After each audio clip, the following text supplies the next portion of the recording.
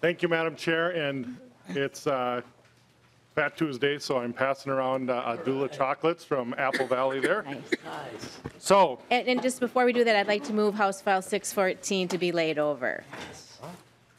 And so, go ahead, present your bill. Madam Chair, House File 614.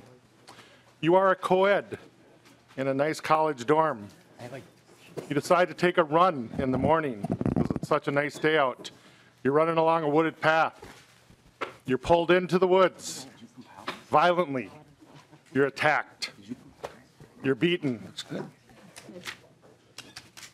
The person that did this to you runs away. You climb to the path.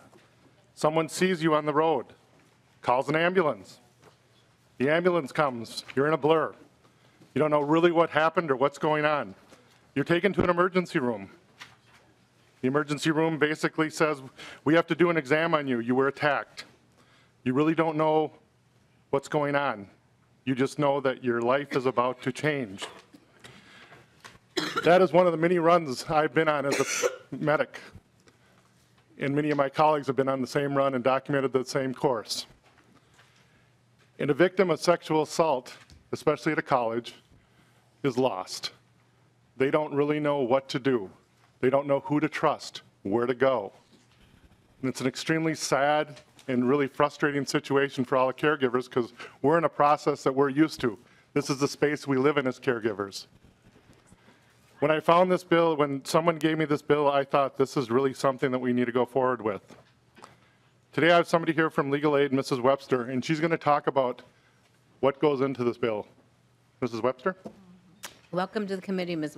Webster. Thank you, Madam Chair, members. My name is Jessica Webster. I'm a staff attorney with Legal Aid, and this is an idea that came from one of our Legal Aid offices in northern Minnesota, where we tend to see victims of sexual assault, campus sexual assault, later in their process. We usually get referrals from police departments, and the types of services that we can help with, helping with housing leases, helping with healthcare access, helping with harassment restraining orders. They're the types of things that sometimes if we could help a victim sooner, we could have more of an impact. So this was something that our legal aid offices said, if these referrals came sooner from campuses, we think we could, help in 6, 7, 8, 9 months sooner sometimes. And so it seemed like it made a lot of sense to have this type of notice provided. It wouldn't just be legal aid. It could be other volunteer lawyers, pro bono lawyers, other legal services that would help victims. So I appreciate that Representative Hewitt is bringing the bill, and we appreciate the support.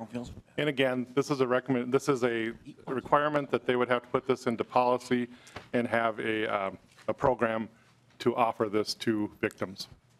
Okay. Do we have any questions from our members? The candy's working. Yeah, right. Very good candy, and it's from your district, correct? From Robert Bierman's district, but that's besides the point. Right. We'll see about redistricting. Thank you. We appreciate it. Anyone in the audience that would like to testify on House File 614? Okay. Would you like to make any final comments, Representative Hewitt?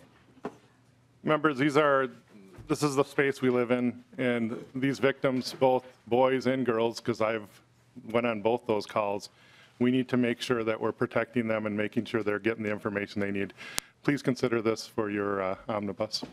I'll renew my motion that House File 614 be laid over for possible inclusion in the higher education omnibus bill. The bill is laid over. Thank you very much.